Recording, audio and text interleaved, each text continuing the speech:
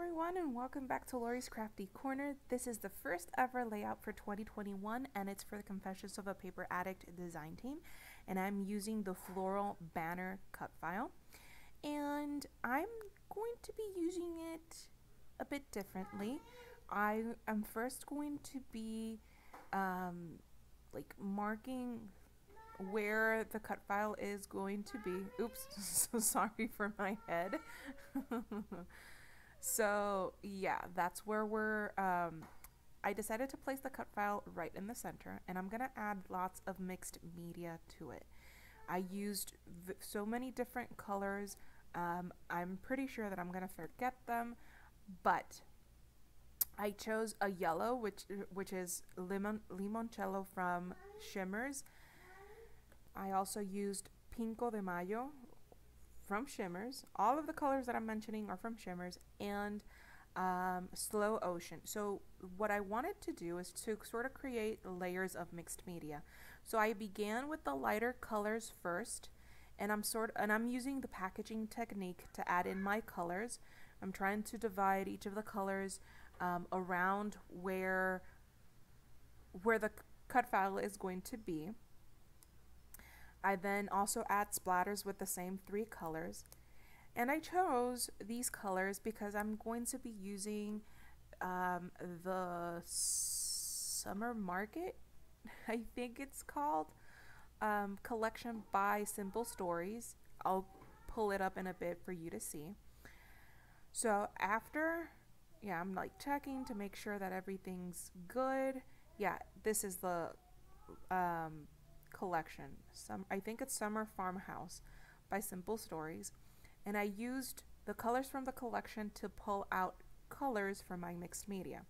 So while my first layer of mixed media is drying, I go ahead, I start backing the cut file, but I'm only going to back the bigger chunk of the banner because I really want the cut file to pop up from the mixed media, but I also want to have a place for the title.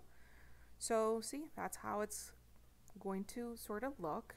And then here's where I start with the second layer of mixed media. Now if you noticed, I drew where the leaves and the flowers were, and I'm just going to add like a messy blob of color beneath each of these flowers and leaves. So for the leaves, I used key lime, which is green. Here I'm using marigold, which is like a gorgeous orangey color. I use Tripping in the Tropics, Buddy's favorite color, and magenta to color the other flowers. And the gorgeous dark blue that you'll see me add towards the end is called Anchors Away. All of these colors, again, as I mentioned, are from Shimmers. And see, my cut file is not glued yet. I just have it lightly placed there, and I'm just adding color. I'm even like dabbing like my brush so that you don't get like that stark brush look. You get more like a blob of color, for lack of a better word. So once I'm done with my watercolors, so to speak, I grab each of the colors again and start splattering them close to where they are. So if it's green, I add a couple of splatters in green, and in orange, red, and so on and so forth. And I just love how this layout turns out, because once I pop up my cut file on craft foam, you get all that gorgeous color, you get the dimension. It's just, I love it. So while that dries, I didn't use any gesso, so it doesn't take a whole while to dry. But in the meantime, I start to work on my pictures.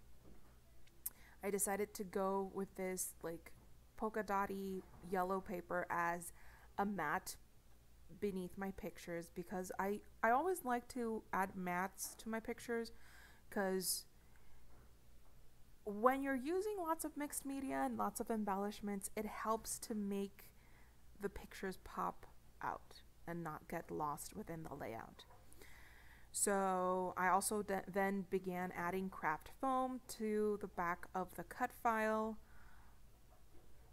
And really, this layout took me around 35 minutes to make, including the drying time. So it was a quick layout, and I just love how it turned out. I can't wait for you to see it. So there, I have added the cut file. I love how it looks. It's like, for me, it was like, okay, what do I do now? Because I don't want to cover up the background. But anyways, I kept my embellishments to a minimum. I did use the center of the banner to add my title, and the title is Sunshine and Memories. And I used two thickers. Sunshine and Memories are from the same Summer Farmhouse collection, and the ampersand is from Chamel's field trip collection. I go ahead and add the date beneath one of the flowers because that's where I'm going to later add in my journaling. And I feel like super happy with this layout because not only was I able to make it in such a quick amount of time, but I also got my journaling in. Sometimes I don't have time to like sit down and get my journaling in, but this time around I did. And I'm super excited for that. So again, to keep things at a minimum, I just added a couple of chipboard stickers on top of the banner, and then layered a couple of chipboard stickers and regular stickers to like beneath the cut file, so to create a bit more foliage. And then I also added a couple of these texty stickers to the pictures. And to finalize things up, I just began to splatter anchors away again.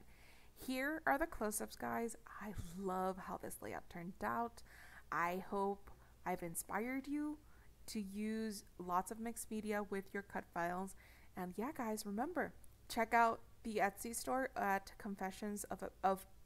it's called COAPA Cut Files. It'll be linked down below. And be sure to pick up this cut file and check out our Facebook group, Confessions of a Paper Addict, for some more awesome inspiration. Take care, guys, and I'll see you back soon.